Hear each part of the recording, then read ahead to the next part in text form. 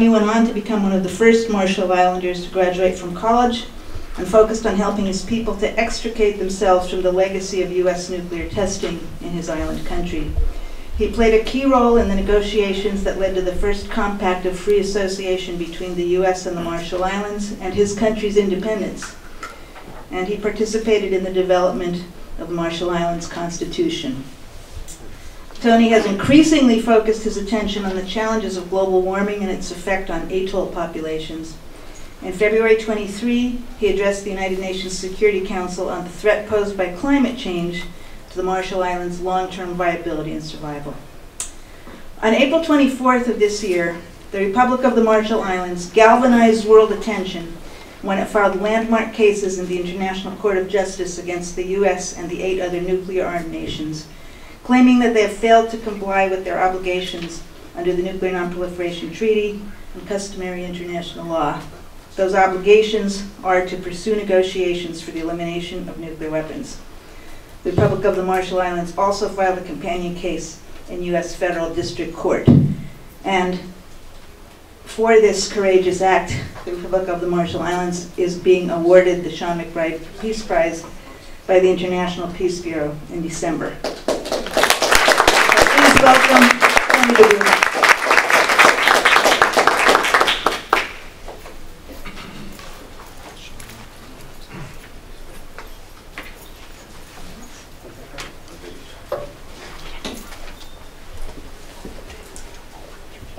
Thank you, Jackie. I am honored to be here. I'm also very lucky to have this opportunity to thank you, all of you in this room, for all that you do, all that you believe in, all that you contribute to what we all think is a noble goal for all of us, the elimination of nuclear weapons. I did not bring any notes, and one of the things I must do also is to apologize for being a little late in arrival, because that may have contributed a little bit to our starting late. But we left our stick charts, our navigational stick charts in Honolulu, and I couldn't find our way most directly this morning. Even if we did have them, I'm not sure we could use them with all these tall buildings blocking the horizon. I come from the Marshalls, where we lie barely 2 meters above sea level. As an atoll vulnerable country, we now experience the impacts of climate change. Of course, the conversation is about 50 years from now, or even maybe turn of the century. But we like to remind people that for us it's existential, it is now, it is occurring, it is presenting yet another obstacle to safety, to survival of our country. People often ask, why is it that such a tiny little nobody nation wants to undertake such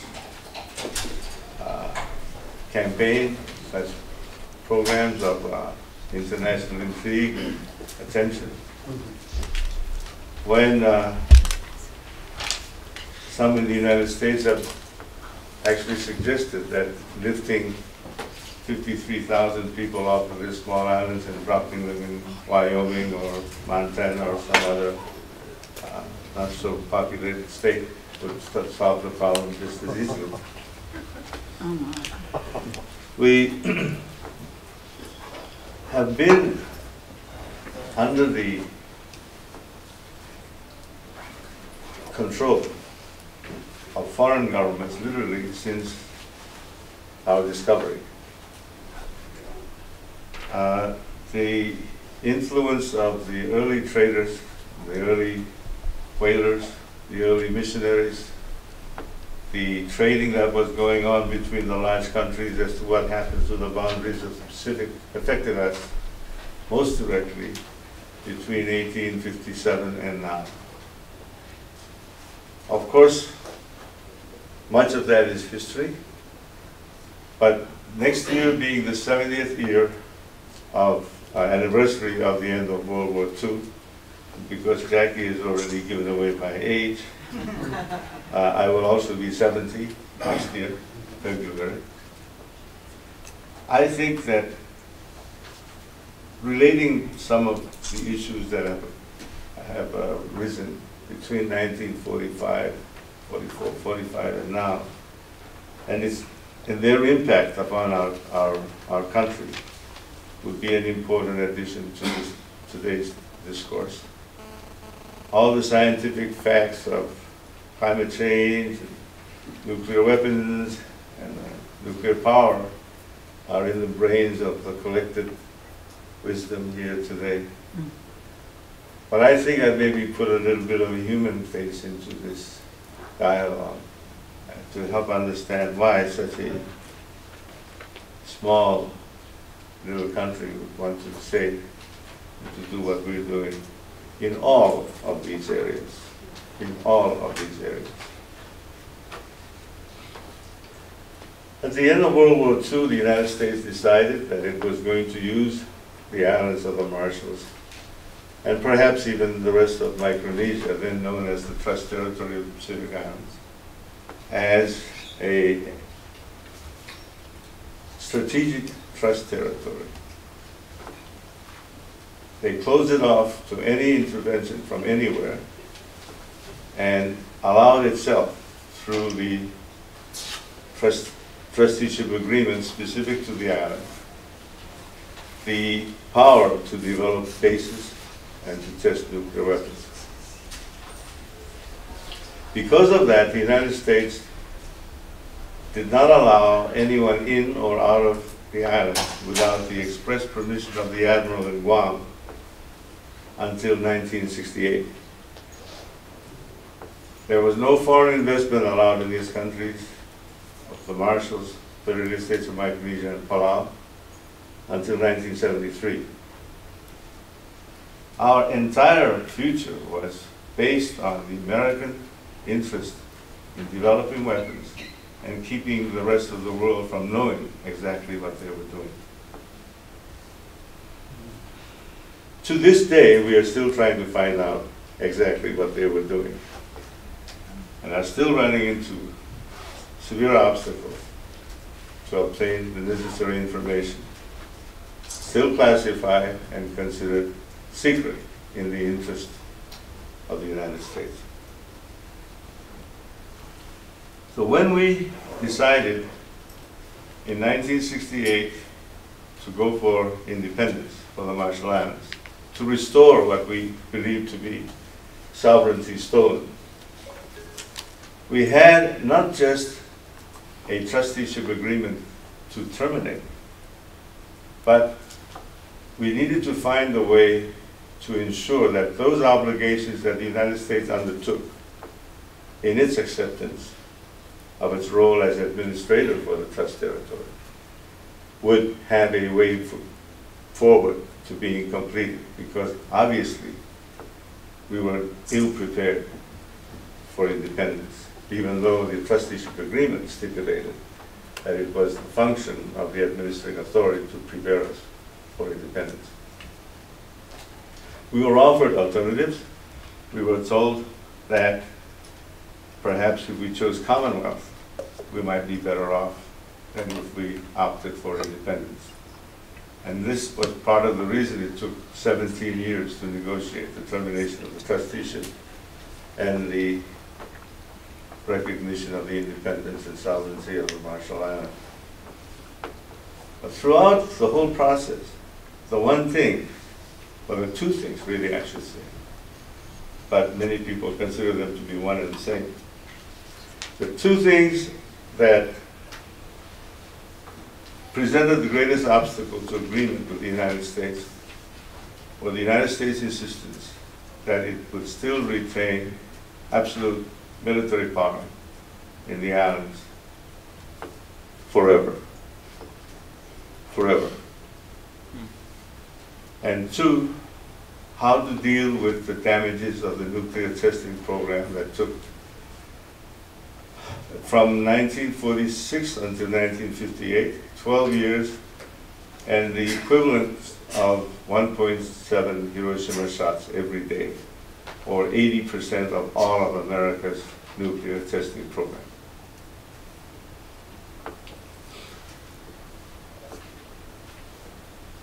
Many would have given up early in the game because it seemed that it was not possible for us to reach agreement on either the restoration of our country, the compensation for the people who have been injured, or for the rights to function as a real independent nation.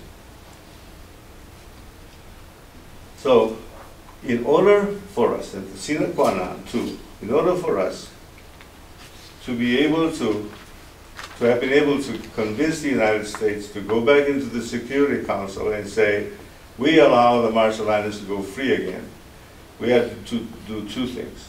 We had to give them permanent rights of defense and defense authority. This defense authority and responsibility also includes what we call the defense veto, where the United States can, in fact, prevent another country from investing in the Marshalls or doing something in the Marshalls that they would, in their view, interpret to be inconsistent with that authority. And second, we had to agree on what they call the 177 agreement, the nuclear settlement for damages for both personal and property stemming from the nuclear testing program. Without agreeing to these two items, independence would not have been possible. As it turns out, to this day, we are still arguing over those two items. We have an agreement in place, we have a treaty in place, we have a US law that was enacted putting the compact into effect, but there still is no agreement, there is no satisfaction on either count.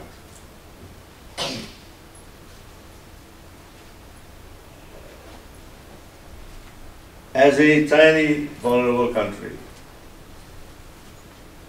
beginning in the meeting in Rio in 1992, it became obvious to our leaders that not only were we straddled with these two very troublesome burdens of post-colonial existence, but that a new one was coming around with very real similarities. First of all, we were being affected by emissions of large developed countries, something over which we had absolutely no control. Much in the same way we had absolutely no control over the nuclear weapons being tested in our islands and affecting the local population. Secondly, we did not have the voice to actually reach the rest of the world to convince them that this problem was for real even then, in 1992. Let me just digress a little bit. In Rio plus 20, 2 years ago, three years ago, we actually read the same opening paragraph of our original president's speech to Rio 1992, because 20 years later, we found ourselves in exactly the same spot we were 20 years ago, vis-a-vis climate change. It is difficult for small island countries to argue their case before the world in the area of climate change, just as it is very difficult for us to argue in the area of nuclear contamination. So why are the Marshalls fighting this fight, sometimes risking being called Don Quixote and other names that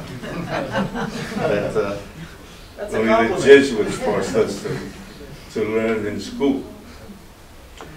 It is because we think that we have not only a righteous cause, we have a mandate that requires us to do this.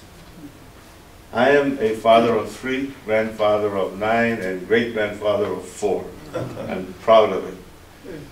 But I must also tell them sometimes what I'm doing to make sure that their future is guaranteed. That they will have land, they will have a language, they will have a tradition, they will have access to their fisheries, their seabed, and the rest of the resources that God blessed them. And that some faraway, distant, developed country is not going to continue to poison this earth in such a way that we cannot guarantee that for them. That is the human role I want to inject into this discussion. I thank you for having me here. We'll be in New York for a week talking climate change, but I'm sure you know that this other issue is not going to be far behind. Thank you so very much. Thank you so much. You are such an inspiration to us. And if our speakers stick to their time, we should have some time for questions, and Tony agreed to stick around. So our next speaker is John Burroughs, Dr. John Burroughs, Executive Director of the New York-based Lawyers Committee on Nuclear Policy, which is the United Nations Office of the International Association of Lawyers Against Nuclear Arms. And he is a member of the international legal team that is representing the Marshall Islands in the nuclear zero cases before the International Court of Justice. His publications include a chapter on international law in Assuring Destruction Forever, Nuclear Weapons Modernization Around the World, and the book, The Legality of Threat or Use of Nuclear Weapons, A Guide to the Historic Opinion of the International Court of Justice. John? It's indeed an honor to be able to speak after Tony DeBrum, and he is playing a leadership role on the abolition of nuclear weapons now because of the lawsuits, which I will discuss. But for those of you who don't know, he is really also widely quoted on issues regarding the climate negotiations, which are supposed to culminate next year, and that's why he and the president of the Marshall Islands are here, is for the climate summit taking place at the UN coming up in the next few days. So you're sort of a poster grandfather for this workshop. Great-grandfather. Yeah. The Republic of Marshall Islands needs our support, needs the support of the public and non-governmental organizations to carry forward its initiative on nuclear abolition. And there's a handout there from the Nuclear Age Peace Foundation. It's among the literature on what you can do in the way of petitions and the like. Or if you can't find the handout, just go to nuclearzero.org. I am saying this very seriously. The people of the Marshall Islands need to know that a good part of the American public is behind them. That is very important. We want to see this initiative continue, and we also want to see other governments join with the Marshall Islands in its cases in the International Court of Justice. And Tony DeBrum and members of the International Legal Team, we have been talking with some other governments, and they're considering it, so it can happen, but it hasn't happened yet. Right now, Marshall Islands is on its own before the International Court of Justice, and so we need to ensure that the Marshall Islands itself, but also nations around the world can see that the public is behind the Marshall Islands. So let me try to go through some of the sort of substantive things I wanted to say today. I'll be perhaps a little bit quick on some points, but I'd be glad to talk to you afterwards as need be.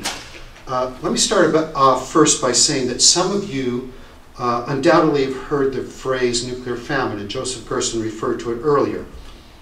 That refers to projections by Physicians for Social Responsibility and others of widespread starvation resulting from nuclear explosions in numerous urban areas. Those explosions would generate soot and smoke that would circulate in the atmosphere on a scale causing global cooling, and a subsequent decline in agricultural production. There's a handout entitled Self-Assured Destruction, prepared by President of Lawyers Committee on Nuclear Policy in the All Souls Disarmament Task Force, that's on the table back there where you can go and find out more. And Martin Fleck, who's here from Physicians Social Responsibility in the back row, can also direct you to information about nuclear famine. So that is one connection between nuclear weapons and climate change of a different kind. But I'm going to focus on another. Nuclear disarmament and climate protection are both global, political, and legal processes. They both involve implementation of obligations contained in international legal agreements, the Nuclear Non-Proliferation Treaty, the NPT, and the UN Framework Convention on Climate Change. In both cases, a central question is whether the United States and other countries are complying with their obligations, whether they are keeping their promises. Sounds boring, right? But it's an important question. First of all, because of the imperative of ending the threats posed by climate change and nuclear weapons. If there is compliance, problem solved. It's important also because upholding international commitments is key to a decent and livable world order on war and peace, economy and health, biodiversity, and much more. So, as has been mentioned, in April, Marshall Islands filed applications in the International Court of Justice, the ICJ, against the 9 nuclear-armed states, claiming they have violated their obligations under the NPT and customary international law. The 9 states, probably some of you can name all of them: United States, United Kingdom, France, Russia, China, India, Pakistan, Israel, North Korea. The Marshall Islands also filed a companion case against the United States in the U.S. Federal Court in San Francisco, in which they are being represented by the law firm Keller Rohrbeck. So the international legal team is not working on that case, but we, of course, are talking with those lawyers. This is the first time since 1996 that the International Court of Justice has been asked to address issues relating to nuclear weapons. The ICJ is the judicial branch of the United Nations. In its 1996 opinion, interpreting Article 6 of the NPT, the court unanimously concluded that there exists an obligation to pursue in good faith and bring to a conclusion negotiations leading to nuclear disarmament in all its aspects under strict and effective international control. So what's the situation in the ICJ? 3 of the 9 states possessing nuclear arsenals, the UK, India, and Pakistan, have accepted the general jurisdiction of the court when the opposing state has done so, as the Marshall Islands has. The cases are proceeding as to those states. And so there's a briefing schedule. The Marshall Islands will be filing briefs in December, January, and February against those 3 countries. Mostly it's going to concern preliminary issues of whether the cases are suitable for adjudication by the ICJ. There'll probably be hearings by the end of 2015 or possibly early 2016. Those are, challenging issues about whether the cases are suitable for adjudication by the court, but we think we can win them. Then we would go on to the merits phase, the substantive phase of the case, and that could take another 2 or 3 years of litigation. So concerning the other 6 states that have not accepted the jurisdiction of the court, the general jurisdiction of the court, the Marshall Islands is calling upon them to accept the jurisdiction of the court in this particular case, to explain to the court their positions. They say, the United States says, we support the international rule of law, we are complying with Article 6. Well, fine, come before the court and explain how you're doing that. So far, they have not done so. The claims before the court are for breach of the obligation to pursue negotiations leading to the elimination of nuclear weapons. I read you what the International Court of Justice said that obligation was. By refusing to commence multilateral negotiations, accomplishing that, or by implementing policies contrary to the objective of nuclear disarmament. If you're building up your nuclear infrastructure, nuclear forces for decades to come, you're not working in sync with the objective of nuclear disarmament. Also, an interesting second claim, and that is for breach of the obligation regarding cessation of the nuclear arms race at an early date. That's also contained in Article 6 of the NPT. First of all, by modernizing nuclear forces and infrastructure, and in the case of Pakistan and India, quantitative buildup. Third, breach of the obligation to perform these obligations in good faith. Now I'm going to come back to good faith. But how can you be acting in good faith if you're planning to retain nuclear forces for decades into the future? That's the question we want the court to address. And finally, we have a claim for interfering with the other countries that don't have nuclear weapons in their effort to meet their international obligations. Because Article 6 of the NPT applies to all members of the NPT, not just to the nuclear armed states. So the relief we're asking, now you might ask, well, how can these cases be brought against countries outside the NPT? It's based on general international law. Lawyers call it customary international law that grows out of the NPT, that grows out of the long history of UN resolutions, and also reflects, and I think this is fundamental, it reflects the incompatibility of use of nuclear weapons with international law. The relief the Marshall Islands is asking for is, first of all, a declaration from the court that the respondent states are in violation of those obligations. And secondly, in order to take steps to comply with the obligations, including the commencement of negotiations, multilateral negotiations, aimed at bringing about a convention for the global elimination of nuclear weapons. So you can see much more, including a paper I did on the current status of the cases at nuclearzero.org, and also at my organization's website, lcnp.org. How much time do I have? You have 5 minutes.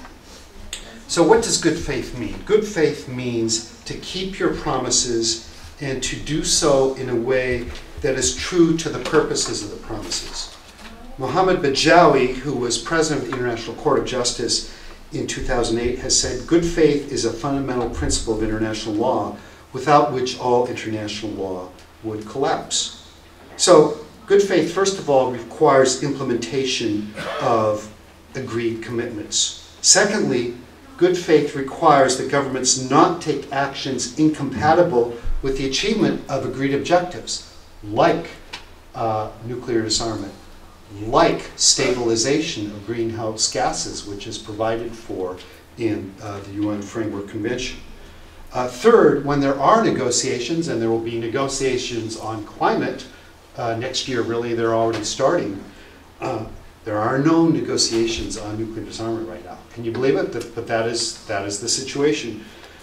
When there are negotiations, good faith requires, among other things, awareness of the interests of other parties and a persevering quest for an acceptable compromise.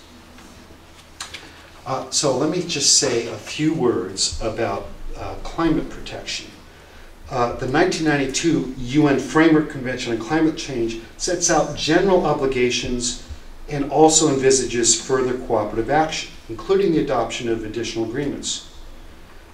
The ultimate objective, as I just said, is stabilization of greenhouse gas concentrations at a level that would prevent dangerous human-caused interference with the climate system. Quite clear. It has a very general obligation saying that developed countries shall adopt national policies and take measures on the mitigation of climate change. So, pursuant to that framework convention, the Kyoto Protocol was adopted. And it set a goal of roughly 5% by 2010. So the amount of reduction required by the Kyoto Protocol is far from adequate. But some governments nonetheless found the targets hard to meet until the Great Recession reduced economic growth rates. The United States, China, Pakistan, and Brazil never became parties to the Kyoto Protocol. But still, for the United States, as of 2012, there was about a 5.4 increase in greenhouse gas emissions compared to 1990. So sort of within the range of what Kyoto had set as targets. But all the climate experts will tell you the Kyoto targets were very far from what was required to address the problem. Voluntary commitments have also been made in the context of annual meetings of parties to the UN Framework Convention.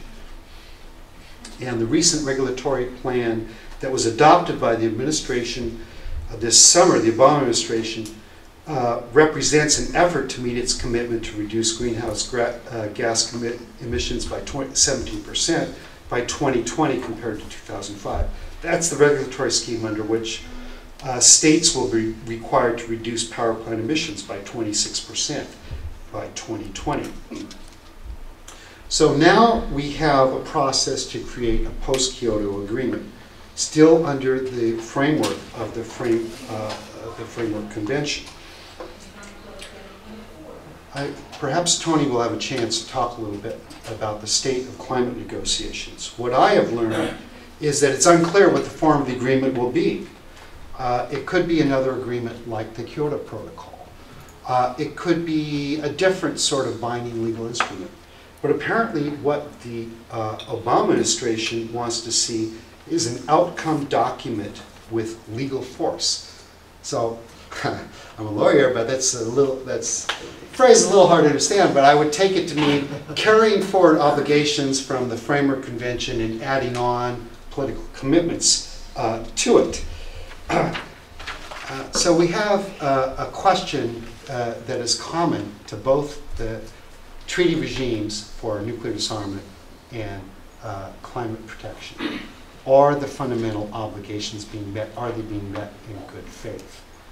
And I think they are not being met.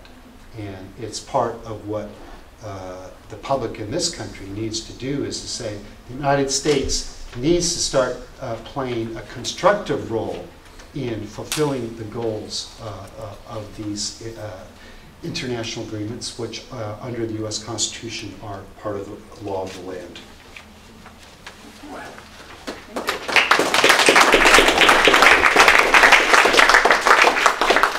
Thanks, John.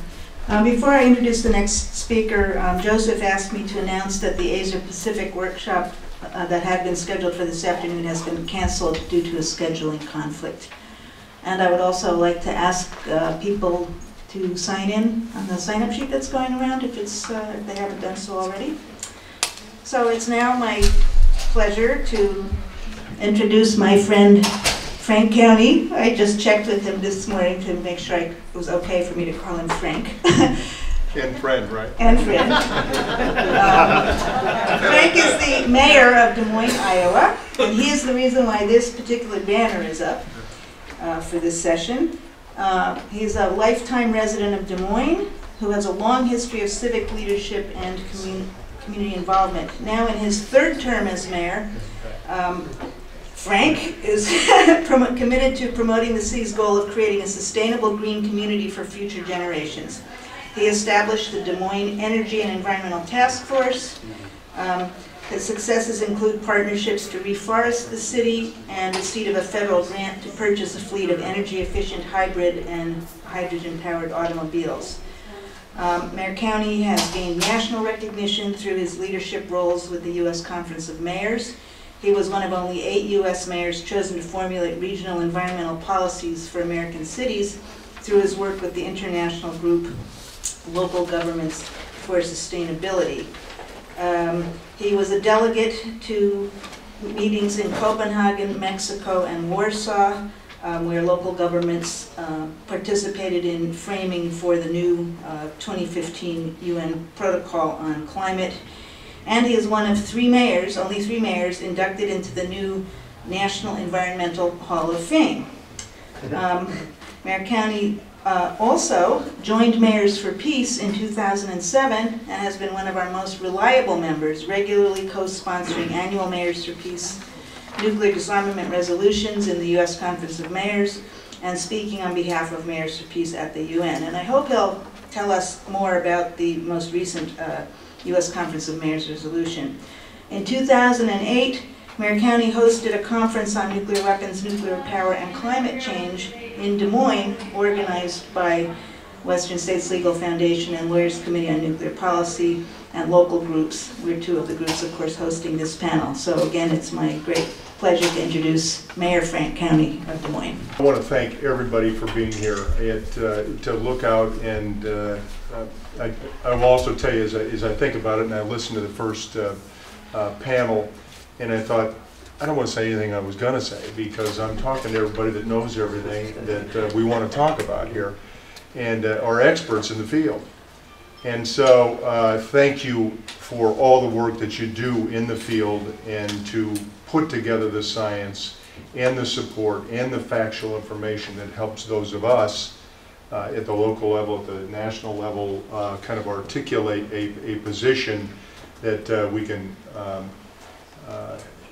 sort of beg off on being the owners and the creators of facts, but we can present them and hope that people receive them. So keep up your work, keep working at it.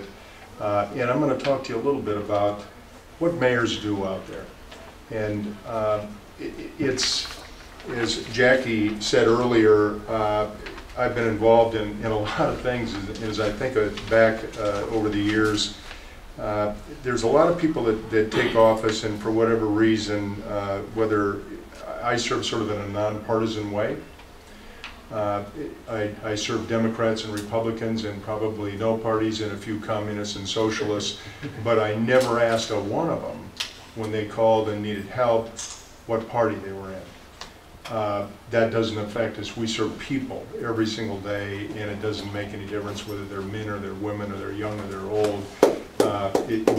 That's what we do. So it's interesting. I do have a lot of good friends out there that I say that tongue-in-cheek as I have stood up not only for climate change but also illegal guns and background checks and things like that. So I will tell you that I probably won't get any campaign contributions from the NRA, but it talks about safety to me. It talks about the future of our cities. It talks about how we protect our people. And in local government, you know, safety and quality of life are paramount. That's what they look to us for. And not whether there's a partisan interest one way or the other on it.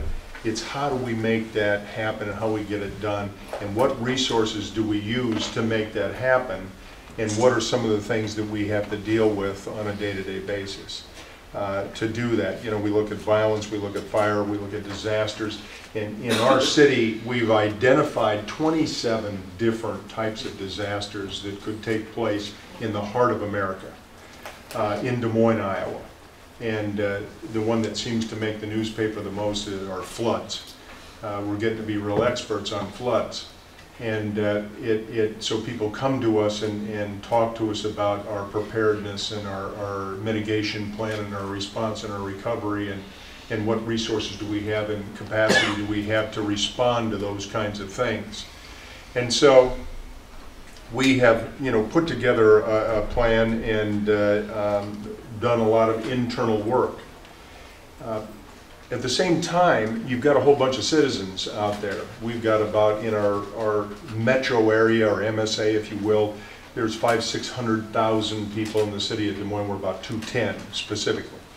But we're the heart of Iowa, the capital city, and so people look at us to lead and do certain things. And I will tell you that at other levels of government, we're seeing less and less support for the work that we have to do.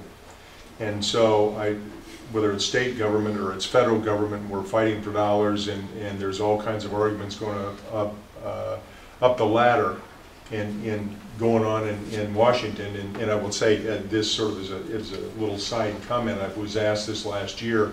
we have a number of open seats, whether it's the U.S. Senator or U.S. Congress, or they were looking for somebody to run for governor for a minute. And I thought about certainly first of all, the two going to Washington, and I work a lot with those folks that are in there.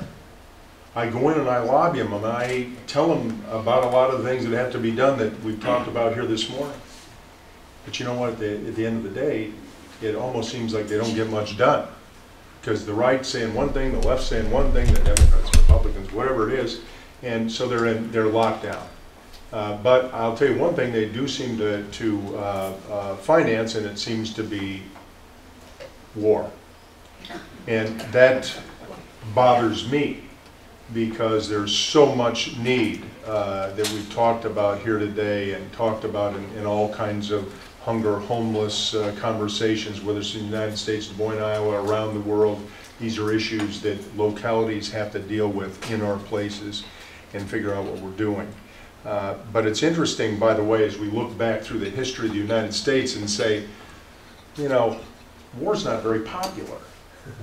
People don't like the idea, especially if they've experienced it, whether it's World War II, it's the Korean conflict, it's Vietnam, it's everything that's happened you know, in the Middle East since then, in police actions or whatever it is that we call some of these things.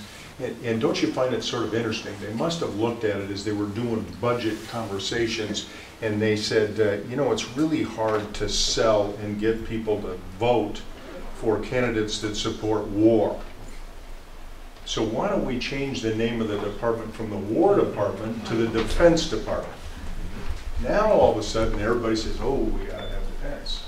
And so all of a sudden now we're talking about billions and billions of dollars, not only for the war machine itself, but also for nuclear weapons that I think, as Joseph said earlier, you know, we talked about the U.S. Using nuclear weapons to dominate the world, and quite frankly, at least in part, I agree with our president when he said that you know, just because you have the biggest hammer doesn't make every problem a nail. And I agree with that. So let's show some evidence of that, and let's quit making hammers. So it affects all of us. I have participated in international discussions around climate change, starting in Copenhagen internationally, and certainly in the United States in the Conference of Mayors before, and with ICLEI, our International Council of Local Environmental Initiatives, and we're doing all kinds of stuff in Des Moines that we think is great, and we're going to save at least our part of the world.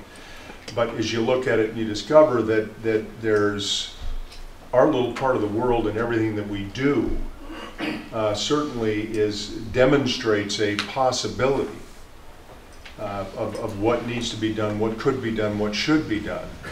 But we've got to sell that every place across this country, and across this continent, and across this globe, to be able to understand what it is that we're doing. And I will, by the way, quickly thank Tony for the work that they've done, and in reference, just to cover the ground here, Jackie, the resolution that we introduced, by the way, the U.S. Conference of Mayors, calls for the constructive good faith U.S. participation. And good faith, I think, should be underlined, as John mentioned a minute ago. What does that mean?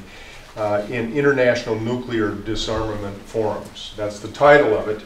And specifically, one of our whereases is, whereas the people of the Republic of the Marshall Islands continue to suffer from the health and the environmental impacts of 67 above-ground nuclear weapon test explosions conducted by the United States in their islands between 1946 and 58, an equivalent of 1.6 Hiroshima-sized bombs detonated daily for 12 years.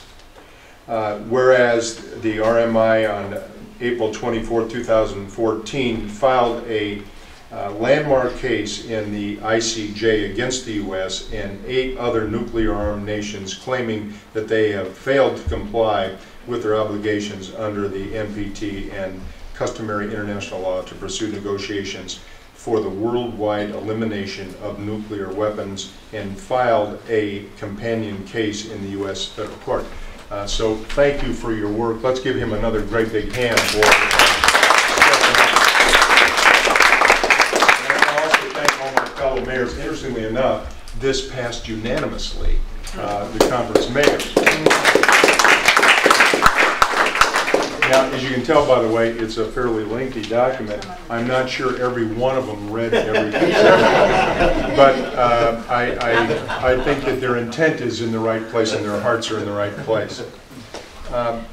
So where do we go? What is it that we're going to do to try to educate the rest of the world on what needs to be done? Because I don't need to educate anybody in this room. But I think we need strategies as to how it is that we're going to address these issues, whether it be climate or war or nuclear proliferation, or the effort to do the opposite. How is it that we get that message out? And it's interesting to me as we talk about educating and informing our local citizens, because that's what we can do. And by the way, back to the other thing, I decided not to run for any of those offices for the reason that they're not getting anything done. I can get something done in Des Moines, Iowa. I can go out and talk to mayors around the world, and we have a nice conversation around the table, and it doesn't involve politics and partisanship. It involves helping our people and getting things done and looking at the future, not only for ourselves, but our kids and our grandkids and our great-grandkids. I like that discussion. I don't like not getting stuff done. And it doesn't make any difference how much I get paid or anything else. What matters is that we're making a difference today and for future generations. But as I thought about it, and we look at it, and I know I've had these discussions with others regarding climate and greening America's schools and greening schools around the world and greening our education process, and you think, how in K through 12, how is it that we do it? There's been some initiatives that would say, well, let's just do it, let's teach an environmental class. Everybody ought to take an environmental class. I say no, we can do that. But they ought to insert it in every single subject that's in there. There ought to be in English literature, it ought to be in history. Oh, let's talk about the industrial age, and we started using a whole lot of coal. What was the impact of that? Let's do it in math and science. Let's talk about the calculations and what the correlation is and the relationship is between the increase in carbon and the increase in the volatility of climate on this planet. Let's put it in every subject, K through 12, and then let's emphasize what needs to happen at higher education sources, whether it's at undergraduate degrees or it's at graduate degrees, and let's also figure out how we educate what we hope to be lifelong learners. People are listening to stuff, and a lot of people think they're getting educated by listening to a variety of media out there. And so I try to listen to all media. There's some that I get so sick that I shut it off pretty quick, but it's interesting to listen to a perspective, on one side that seems to be MSNBC that, seems to talk about facts a lot, and CNN that does some of the same, and then Fox that talks about opinions a lot. And so, when the discussion of climate change gets reduced to an economic discussion, all of a sudden we're off point. It's sort of, wait a minute, what are we talking about? We're talking about climate over here. Shouldn't we be able to connect a green plan to the future economy of the United States and in the world, and how it is that we do those sorts of things? But sometimes the discussion gets so totally diverted, we can't even have a discussion about the issues that really mean something to us and make a difference. So I think that somehow our educated public has to let not only the media, but those elected officials, those ones that do tend to be somewhat partisan, know what's going to make a difference. This is important to me. And it's not just the people in this room. Somehow we've got to get a groundswell of support, not just the protesters that are getting arrested and put in jail periodically, but let's see what we can do out there to get folks to understand. And I got to tell you, some of the easiest ones are the K through 6th grade, 8th grade. they learn really quick, and you give them facts, and they take them home. I remember in my generation when Ronald McDonald was telling us that we ought to go get a Big Mac and a French fries in a mall at least once or twice a week, and we transferred that conversation to our parents. Why aren't we stopping at McDonald's and getting Big Mac, French fries in a mall? It sounds really good. And you know what? McDonald's grew like crazy, and they kind of crushed everybody else. I mean, remember Henry's Hamburgers? Where are they now? They didn't have Ronald McDonald. But you know what? Ronald McDonald is not so visible anymore, which I find interesting. There was a time, let's say about a decade ago, when Ronald McDonald was the most visible person in silhouette, at least in the United States, if not the world. He was more visible, and people knew who it was more quickly than Jesus and Santa Claus. That blows my mind. But it was. Somehow we have to raise the awareness of the connectivity of the future of this planet, and climate, and peace, and nuclear. And I've been reading one of my good friends on climate change, and that I've talked to a number of times through the years, Dr. James Hansen. I agree with him on about 90% of everything that he says. I am not so much in agreement, and I'm not the scientific expert here, but I appreciate some of the words that have been said earlier this morning when they talked about nuclear not being an option. So no carbon, no nuclear, let's look at renewables, let's figure out how we're going to do it. You know, and as we think about the future, and Andrew earlier said that war makes states, and well, we've changed the name of it, now it's defense.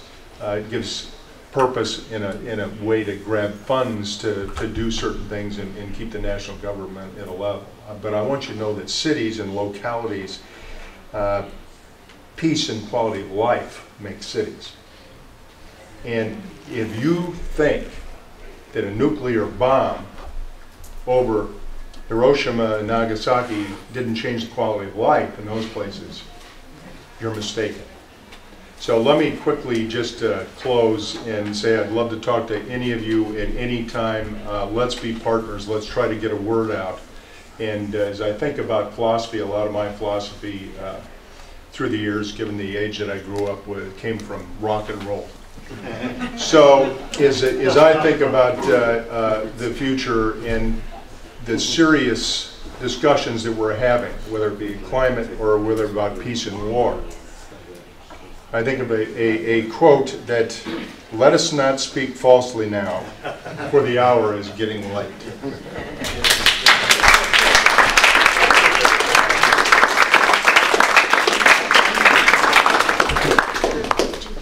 Isn't he great?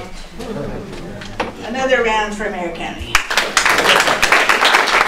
So let me just mention one of the hats I wear, and the reason that I know Frank is that I'm the North American Coordinator of Mayors for Peace, which now has well over 6,000 members internationally in 158 countries.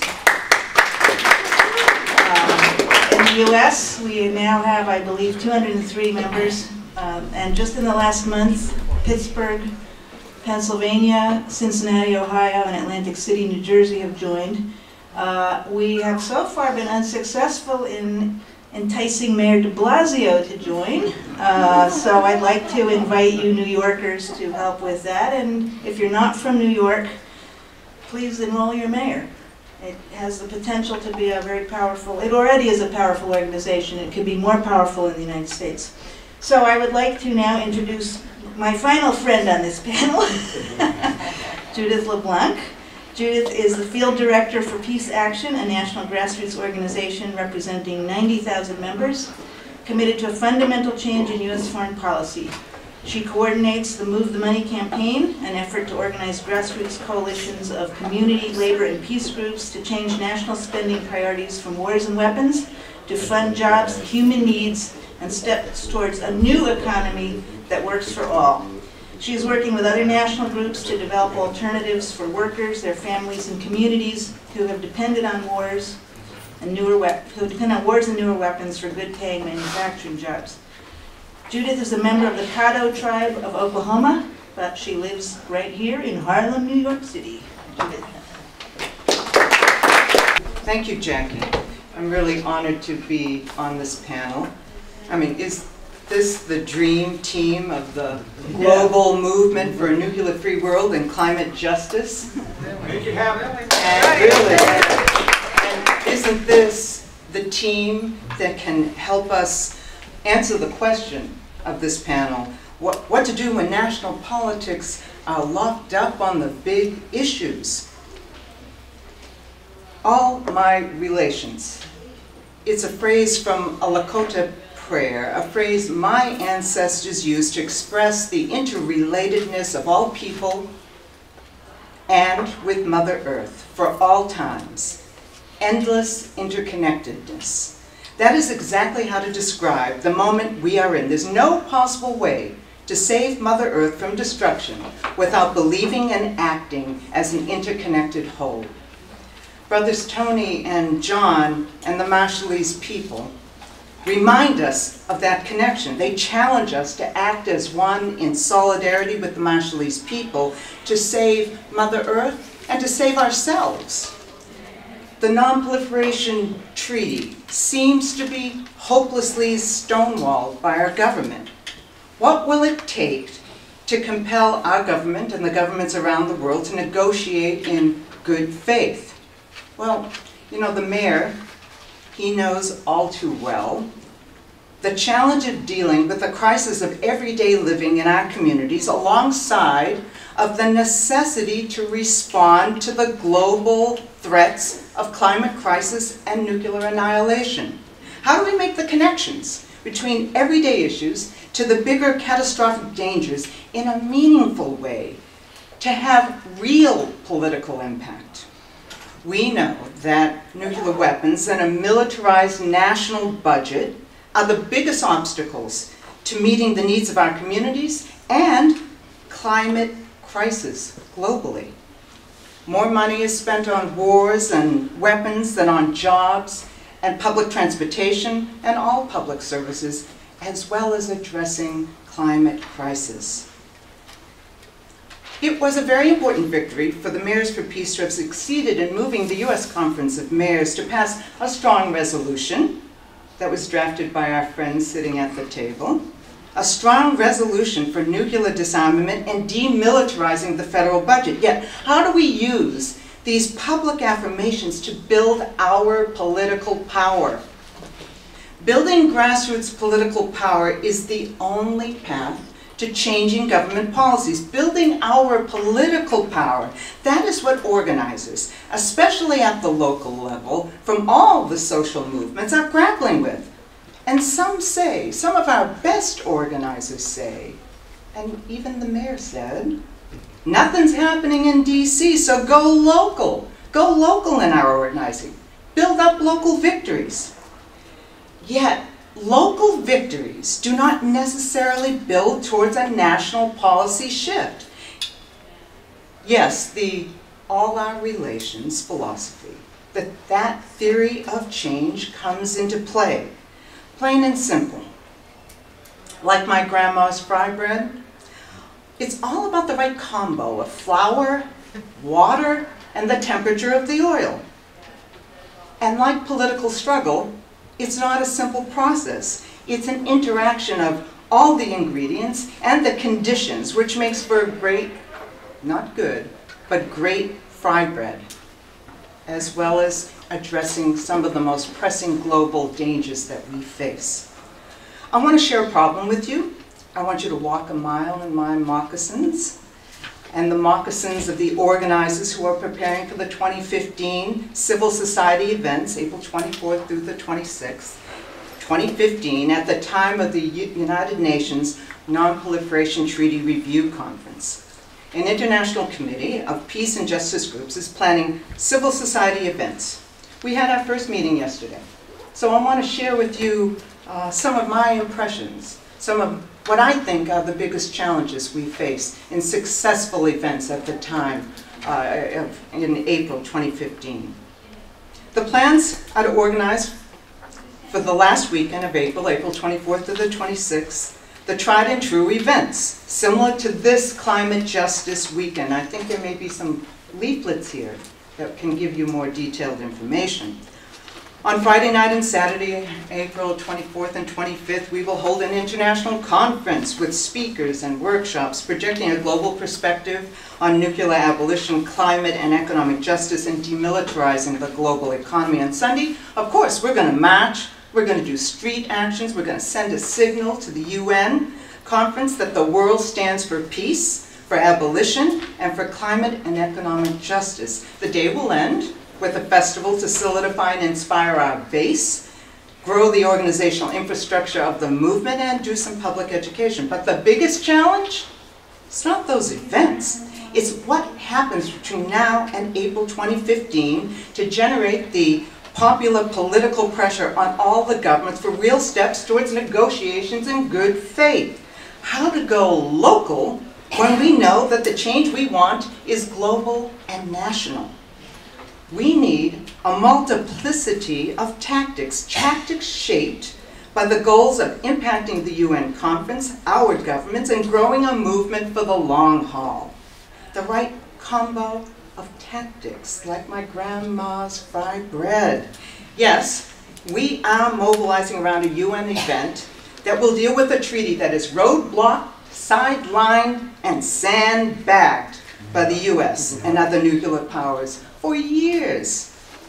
And although it hurts to admit it, the global and the US abolition movements, well, we're not yet a politically empowered grassroots movement, as much as it hurts to admit that. But we have hardcore, devoted, true believing organizers, some are sitting on this panel, others are in the room, who believe we must and we can build up an abolition movement that can save Mother Earth from nuclear and climate destruction, and that the biggest obstacles to climate justice are wars, weapons, and militarism. So, walk a mile in our moccasins. I want to know what you think. What are the opportunities to mobilize public awareness and organize a grassroots movement that connects saving Mother Earth to the ongoing local struggles in our communities? What creative tactics are needed to galvanize grassroots attention? Clearly, we need local activities which transcend social movement boundaries between climate, economic justice, racial equity, workers' rights, and peace. That's clear. We also need the big picture global dimension. The Marshall Islands lawsuit is the greatest handle we have to raise up our global interconnectedness, solidarity with the Marshallese people to save our planet and ourselves. What do we do locally to build our political power globally and have impact on our governments? Well, we build alliances between social movements and elected officials, generate public awareness using every tool. Social media, teach-ins, opinion pieces in newspapers, passing resolutions like at the US Conference of Mayors, to deepen the understanding, with the goal of deepening the understanding of the roots and the interrelationship of problems and solutions. We need a blended, interconnected approach between local organizing and consciousness raising and national and global initiatives. The right blend of water, flour, and very hot oil. What do we do when national politics are locked up? Well, frankly, it's not brain surgery. It is not the Immaculate Conception here. We shake up politics with a multiplicity of tactics. Number one, using global opportunities to shed light on the roots of the crisis problems of everyday living, knowing that local victories are constrained by national policies and global conditions. Number two, we use opportunities for global collaborations to reveal the local consequences of inaction to build our movement. There are local consequences if we do not act together at the grassroots. Number three, We build across boundaries of social movements. We engage our local elected officials, our national elected officials, to maximize our strength and impact and build awareness of common needs and long-term solutions. We will get sidelined. We will be the lunatic fringe if we disconnect the local from national policies and global collaborations. So that is the path to changing national policies and global conditions, linking up the local with the global. A nuclear-free world, climate justice is achievable if we focus on the here and now, going local with an eye on root causes and solutions. So I invite you to join us, to put on our moccasins, or if you want to put on your sneakers, and join us in building towards this April 24th through 26th civil society events that surround the Non-Proliferation Treaty Review Conference in April 2015. Because as Brother Tony says, we have a very righteous cause, and we have a mandate. The wisdom of my ancestors endures. We are all related. The solutions to big and small crisis problems are interconnected. Even in complicated political moments as we are in, we must not forget that we are all related. We are related in the struggle to save Mother Earth. Thank you.